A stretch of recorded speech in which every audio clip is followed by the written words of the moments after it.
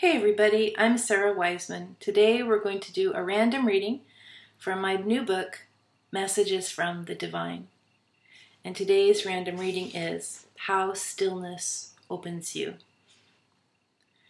Do you recall how when you meditate you close your eyes and let your body become still?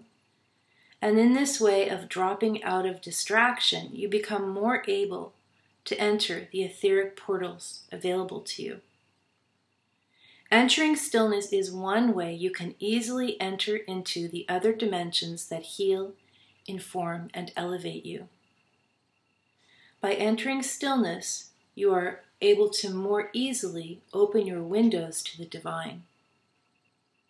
It is true, you can enter into direct connection with the divine anywhere, in a car, in a crowd, in a hospital. God is always in the room. There is no time the universe is not actively listening and responding to your heart's longing. In this way, the universe has no trouble hearing you. However, it is easier for you to understand what the universe is communicating to you when you drop out of worldly distractions and when you relax your body. The universe hears you at all times. You are able to hear better when you drop out of distraction.